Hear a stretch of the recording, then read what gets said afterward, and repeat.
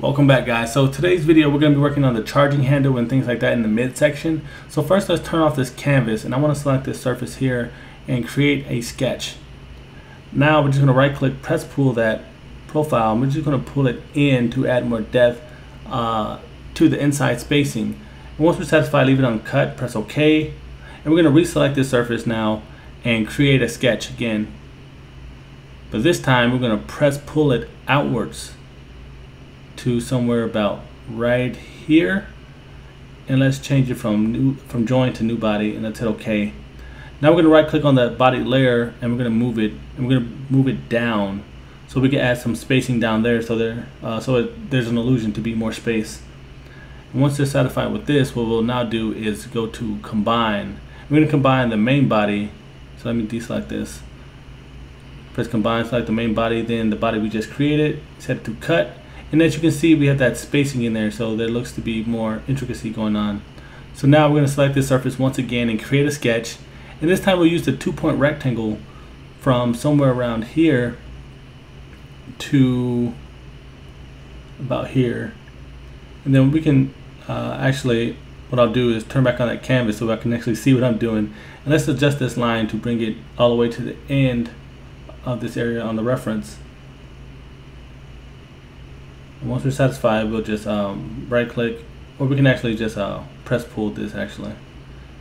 So let's select the profile, press pull, and we'll bring it to about here. You don't want to go beyond this little wall that we created for ourselves.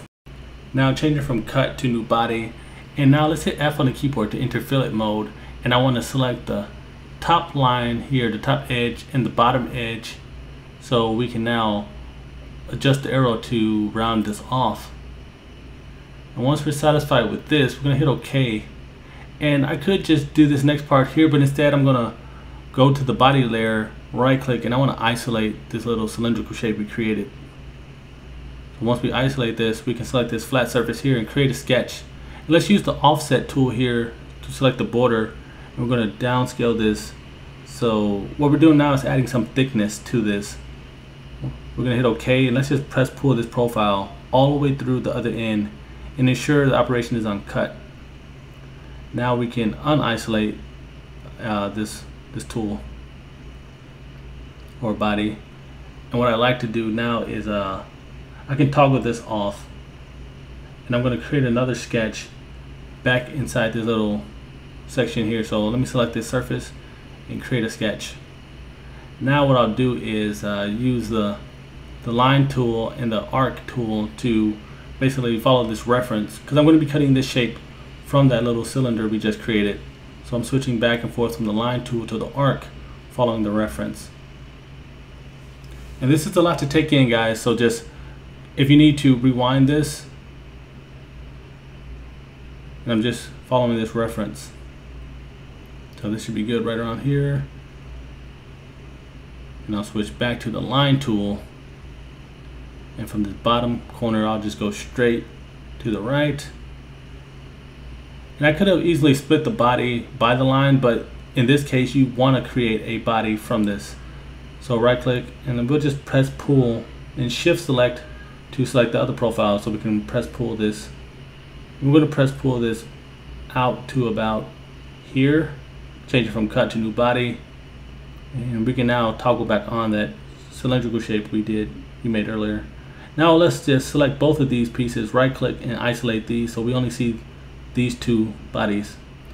Now we can move this one to better position it so we can get that spacing where we want the cut to actually be.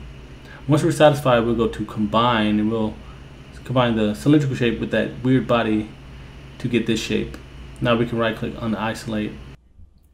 Now back in the front view, let's just toggle off this little cylindrical piece now that we just created. So let's toggle that off. Let's select this surface here and create a sketch. And this is going to make sense when I'm done. So let's use the 2-point rectangle to create this rectangular shape here like we see on the reference. And what I'll do is go to fillet, not offset, I want to fillet all of these corners to make them a lot less sharp. Here you are.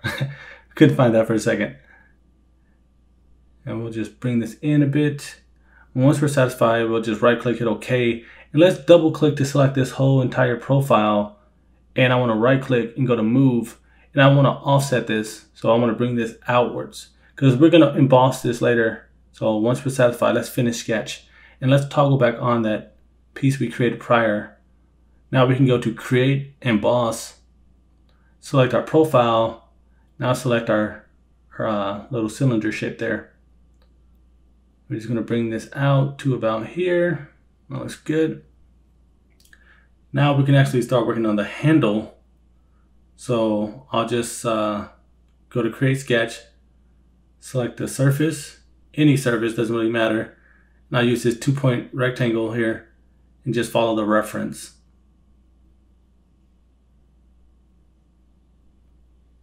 Told you guys, it's a method to my madness, I promise. Let's just drag this out a bit further. Now we can left click hold to select the profile, shift, left click hold, shift, left click hold, select all three of these profiles. Now we can press pull them. And we'll press pull this to create one body around here. So we'll change it from cut to new body. And let's right click on the body layer and go to move. And let's just bring this out a bit further as well. Let's bring it out a bit further around here. Let's hit OK. And we can, what I like to do now is just enter fillet mode by pressing F. Let's select these edges here. Let's round these off. Looks good. Now let's enter fillet mode once again and select both of these corners in the back. Now we'll select this top surface and let's create a sketch. Now we can use this rectangle tool here to create a little rectangle shape on the inside. And we'll just press pull this. And I notice it's a little bit offset, so we'll fix this here in a second. So let's bring it down to around here, change it from cut to new body. And what I'm going to do now is left click hold to select that interface and then right click press pull. Now we can pull that. And let's also pull it on the top as well. And let's duplicate this. So let's go to the body, Control C, Control V, and we'll just move this down to mirror what's going on at the top, but only at the bottom as well. And now it's a good time to go to combine, select our main body, then select the two smaller rectangular pieces to cut out. So we have this shape now. So now what I want to do is right click on this body and isolate this by itself. And we have to select this surface and create a sketch. Now I want to use the 2-point rectangle to create a smaller rectangular shape that's going to connect from this body to the cylindrical one that we created to create the entire charging handle. So we'll just adjust these lines till we see fit. Then we'll just press pull this to somewhere about here. Change from join to new body, hit OK. Now we'll just unhide this. So I'll deselect this and toggle this off, right click, and then unisolate. Now we see the entire thing is one. We just need to combine these two, the charging handle with the cylindrical shape, to create one. So select these two, change from cut to join, let's hit OK. Actually looks pretty good. We're making a lot of progress, guys. We're almost done, so just bear with me, guys, I promise. So let's enter fillet mode and let's round off this top edge here so you don't cut your hands trying to load a battery or however you use this weapon. And let's press fillet once again and we'll round off the bottom edge as well. Safety first. Now, this looks pretty good. So let's create a sketch on this flat surface here. Let's just right click, press pull to get a little indent right here, just to add a little bit of detail. So we're going to press pull this outwards. Ensure it's on join. Now we can enter fillet again and we can just fillet these two corners.